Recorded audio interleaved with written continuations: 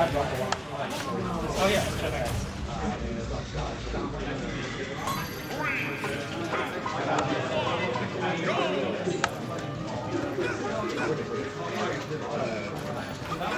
Is everything? Okay. How do I move it? I just grab it. Just click it. Okay, so. All right, so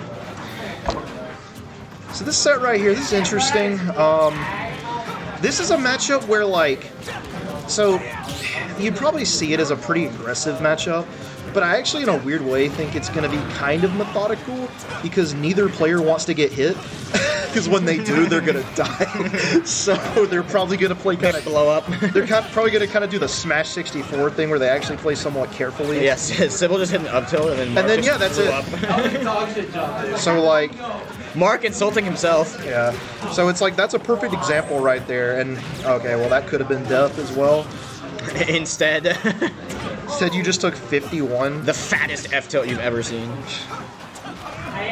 So going off stage, the commitment. That's the thing you always have to look out for with Cybil. That way? Oh, wow. My god.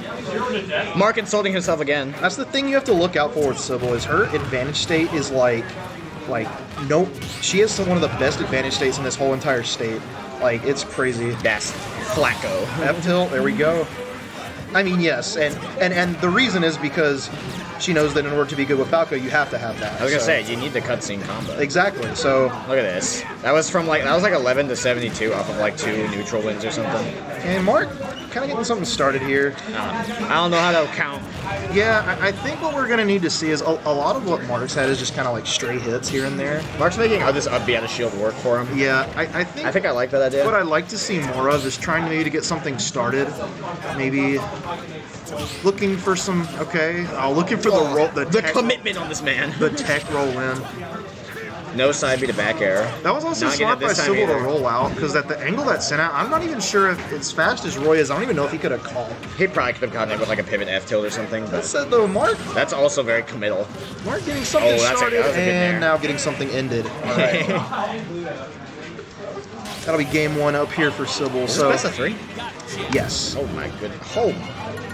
Well, that's how sweaty this tournament is. We're watching Money Mark versus Cybil as a best of 3. Yeah, I mean, I just played NM in a best of 3.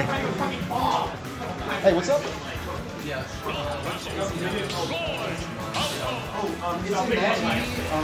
Once their match is right here, just grab it from them and I'll try to get another one. Yeah, I mean, you could probably just rock for 4 rounds. It's like nothing used. Pretty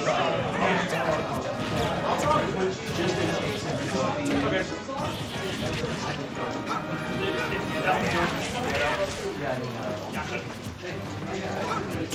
Appreciate you coming and thanks for letting me use that.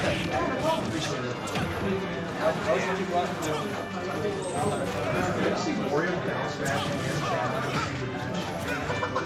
This is something. Well, this is something. This is something time. This is quite the Wario. Did I just hear the word innovation? Yeah. Is that what I heard? Yeah. And his response was innovation? Jab and down smash. It's like he's evolving, but backwards. Yeah, that's right. So-called free-thinking Wario. I swear it's trying to communicate with me.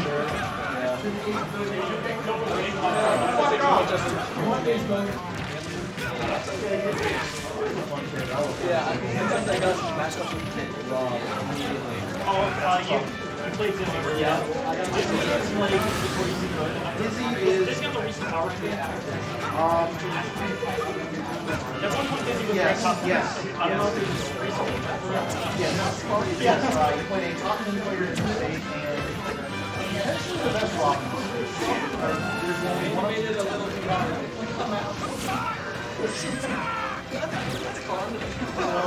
Listen, It's just how tournaments are, bro. Sometimes I had to go into someone who's like top 5 in the state. I'm not that good. The whole thing you have to remember is there's a lot of good players here. So like, and the more you come to the better you go.